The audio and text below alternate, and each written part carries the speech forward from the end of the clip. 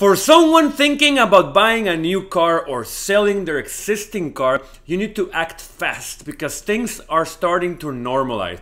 In this video, I will explain to you why you should act fast if you want to buy or sell your car and which options will make you save more money.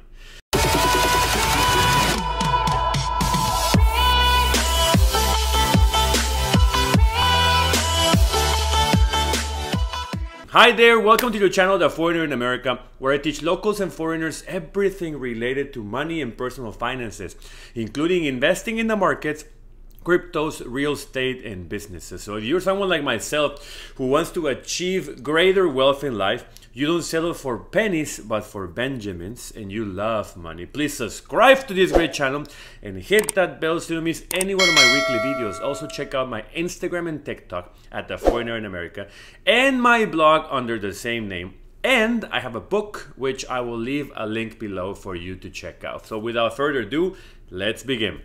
Car prices are starting to come down from their peak in December, and it seems like prices for both new and used cars have ended their upward ride for now. The average car in America, new car, sold for $45,900 in March, and it has declined around $200 more for April. And the average used car sold for $27,250 in March, and is also declining steadily every month. So is this the time to buy a car? The real reason why cars surged in price is because of supply chain problems. The automakers haven't been able to keep up production with demand, so less vehicles available than what people are asking for means higher prices.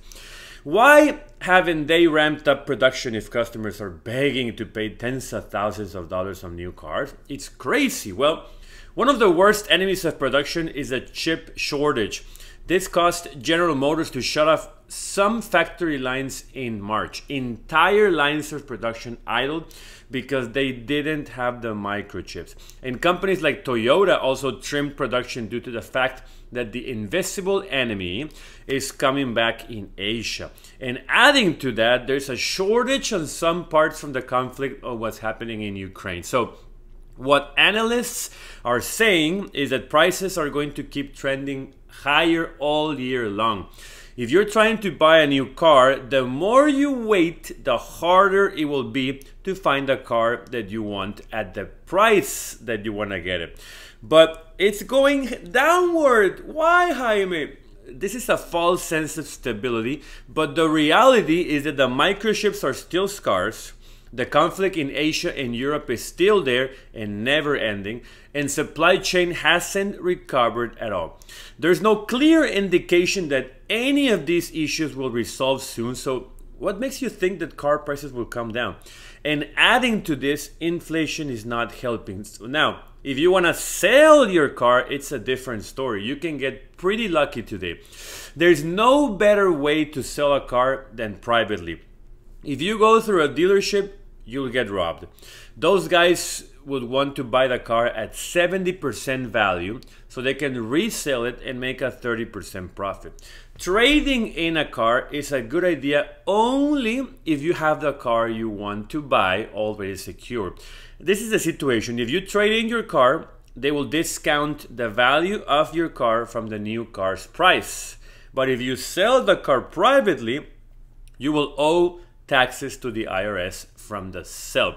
Remember, the IRS taxes you on income or EBITDA, whether it's personal or business income. So you might make $2,000 more if you sell it privately, but if you're gonna pay more in taxes from the sale, then it's better for you to trade it in. But if you wanna sell and not buy anything else, well, do not go for a cash offer from a company. They will want to lowball your car so they can make the profit. Put an ad on Craigslist, Facebook, anywhere on the internet with good photos and sell it yourself. Remember, people will start receiving their tax returns soon because of the delays in the IRS, and they will want to spend their money as fast as possible. God forbid saving that money for a rainy day or investing it. No, They will rather put it as a down payment for a car. So don't wait to sell your car. Always set a price higher than market price for negotiations. No one buying a car will accept the first price they see. People think they're very clever because they can reduce the price more and more. So, if you want to sell your car for $20,000, offer it at $22,000 and see how it moves. After a lot of negotiations back and forth and headaches, you can end up with a little over $20K and make the buyer think that he's a genius. I bought my car in July last year and still got a solid price for it, but it has now gone up around $6,000 from where I bought it. It's pretty crazy what's happening today in the market. So allow me to give you my foreigner insight for this topic. New cars are never a good buy. Not when the market was normal, and especially now that you need to pay an average of $1,000 to $3,000 over MSRP to get it. So you still need to pay expensive gas and maintenance over it. It's true that new cars don't depreciate as bad today as they did 2 years ago, but they still do, and a lot. The more expensive a car is, up to a certain level, the worse the depreciation is. In 3 years, the car loses around 40% of its value. If you're financially solid, with your investments in place and have enough money to spare in a brand new car, then go for it. There's nothing nicer than the smell of a new car and the peace of mind that nothing will happen to it in 3 years. The key is to pay it off in cash or in less than 12 months. That is when you know you can really afford a car like that. You want a BMW, a Porsche? Good for you. You write a check for $100,000 and you buy it new.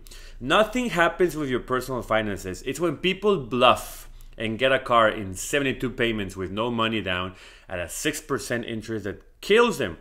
Then they cannot afford insurance, the gas, or any kind of maintenance. Buying a 3-year-old car that is coming off a lease, low mileage, good maintenance records, great condition, and paying 40% less than MSRP is the best use of your money.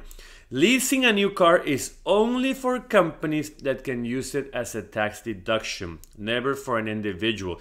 If you own a business, you can buy a car over 6,000 pounds of weight and use it as a tax deduction, but always consult your accountant for details. But remember, take control of your life and take control of your money. So thanks a lot for watching my video. If you enjoyed it and found useful information, give me a like and subscribe and hit that bell so you miss any one of my weekly videos as soon as they come out. So have a great day. Don't lose any money and I'll see you next time.